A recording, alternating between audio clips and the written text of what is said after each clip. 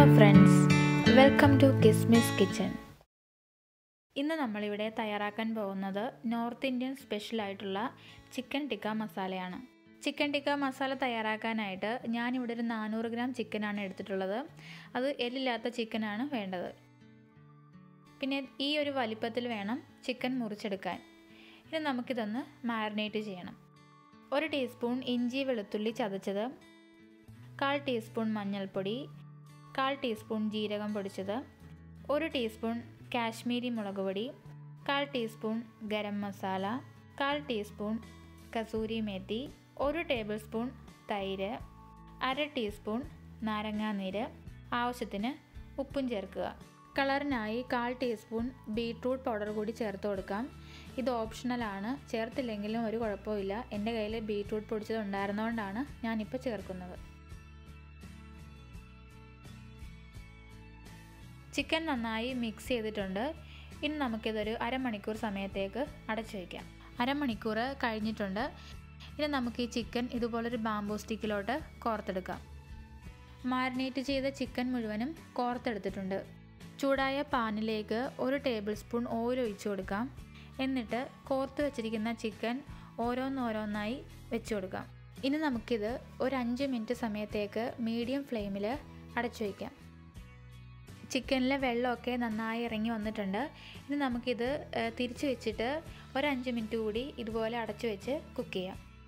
ചിക്കനിലെ വെള്ളമൊക്കെ നന്നായി വറ്റി വന്നിട്ടുണ്ട്. ഇനി ഇതിലേക്ക് ഒരു ടേബിൾ സ്പൂൺ എണ്ണ കൂടി ഒഴിച്ചിട്ട് തിരിച്ച് മറിച്ചു വിട്ട് ഈ ചിക്കൻ ഒന്ന് നന്നായിട്ട് മൊരിച്ചെടുക്കാം. കണ്ടോ, ചിക്കൻ 2 സൈഡും നന്നായി മൊരിഞ്ഞ് വന്നിട്ടുണ്ട്. ഇനി നമുക്കിതെടുക്കാം. ഇനി നമുക്ക് ടിക്ക മസാലയിലോട്ട് അരച്ച് ചേർക്കാനായി ഒരു 3 ടേബിൾ സ്പൂൺ കാഷ്യൂനട്ട് വെള്ളത്തിൽ കുതിർക്കാൻ വയ്ക്കാം. പാൻ നന്നായി ചൂടായിട്ടുണ്ട്. ഇതിലേക്ക് നമുക്ക് ആവശ്യത്തിന് ഓയിൽ ഒഴിച്ചു കൊടുക്കാം.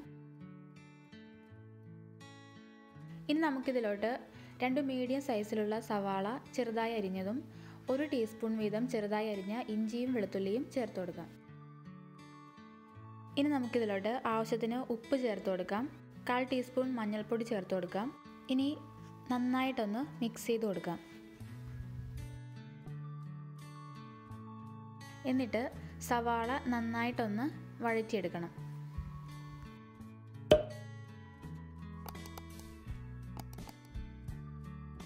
സവാള നന്നായി വഴന്നു വന്നിട്ടുണ്ട്. ഇനി നമുക്കിതിലോട്ട് പൊടികൾ ചേർത്ത് കൊടുക്കാം. 1 ടീസ്പൂൺ മല്ലിപ്പൊടി, 1 ടീസ്പൂൺ കാശ്മീരി മുളക് പൊടി, 1 ടീസ്പൂൺ ഗരം മസാല, 1/2 ടീസ്പൂൺ ജീരകം പൊടിച്ചത്, 1/4 ടീസ്പൂൺ കുരുമുളക് പൊടി. ഇനി നമുക്കിത് നന്നായിട്ടൊന്ന് മിക്സ് ചെയ്തിട്ട് ഇതിൻ്റെ പച്ചമണം മാറുന്നത് വരെ ഒന്ന് വഴറ്റി കൊടുക്കണം. പൊടികളുടെ പച്ചമണമൊക്കെ നന്നായി മാറിയിട്ടുണ്ട്. ഇതിലോട്ട് ഇനി നമുക്ക് ഒരു മീഡിയം സൈസിലുള്ള നന്നായി പഴുത്തൊരു തക്കാളി അരച്ചത് ചേർത്ത് കൊടുക്കാം. ഇനി നമുക്ക് തക്കാളിയുടെ പച്ചമണം മാറുന്നത് വരെ നന്നായിട്ടൊന്ന് വഴറ്റി കൊടുക്കാം. ലോ ഫ്ലെയിമിൽ ഒരു 3-4 മിനിറ്റെങ്കിലും വഴറ്റി കൊടുക്കണം. തക്കാളിയുടെ പച്ചമണമൊക്കെ നന്നായി മാറി വന്നിട്ടുണ്ട്. ഇതിലോട്ടിനി 1 ഗ്ലാസ് ചൂടുവെള്ളം ഒഴിച്ചു കൊടുക്കാം.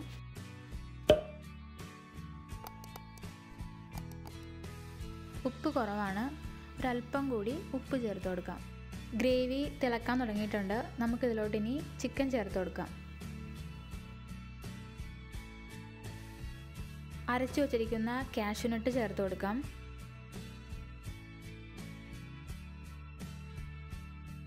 അല്പം ബീട്രൂട്ട് പൗഡർ ചേർത്ത് കൊടുക്കാം. ചേർത്തില്ലെങ്കിലും കുഴപ്പമൊന്നുമില്ല, ഒരു ചെറിയ കളർ കിട്ടാൻ വേണ്ടിയിട്ടാണ് ചേർക്കുന്നത്. പിന്നെ ബീട്രൂട്ട് പൗഡർ ചേർക്കണതുകൊണ്ട് കറിക്ക് രുചി വ്യത്യാസമൊന്നും വരത്തില്ല. ഇനി നമുക്ക് ഈ ചിക്കൻ ടിക്ക മസാല നന്നായിട്ടൊന്ന് തിളച്ച് കുറുകുന്നത് വരെ കുക്ക് ചെയ്യാം. ഇപ്പോൾ നന്നായിട്ട് തിളച്ച് കുറുകി വന്നിട്ടുണ്ട്. ഇതിലോട്ടിനി കുറച്ച് കസൂരി മേത്തി ചേർത്ത് കൊടുക്കാം. അല്പം മല്ലിയില ചേർത്ത് കൊടുക്കാം. കണ്ടോ, നമ്മുടെ ചിക്കൻ ടിക്ക മസാല റെഡിയായി വന്നിട്ടുണ്ട്. ഈ റെസിപ്പി എല്ലാവരും ഒന്ന് ട്രൈ ചെയ്ത് നോക്കണം. എൻ്റെ ചാനൽ എല്ലാവരും ഒന്ന് സബ്സ്ക്രൈബ് ചെയ്യണേ. പിന്നെ ഈ വീഡിയോ ഇഷ്ടമായെങ്കിൽ ഷെയർ ചെയ്യാനും ലൈക്ക് ചെയ്യാനും മറക്കരുത്. സബ്സ്ക്രൈബ് ബട്ടൻ്റെ അടുത്തായിട്ട് ഒരു ബെൽ ബട്ടൺ കൂടിയുണ്ട്. അത് അമർത്തുകയാണെങ്കിൽ ഞാനിടുന്ന പുതിയ വീഡിയോസിൻ്റെയൊക്കെ നോട്ടിഫിക്കേഷൻ കിട്ടും. Thank you.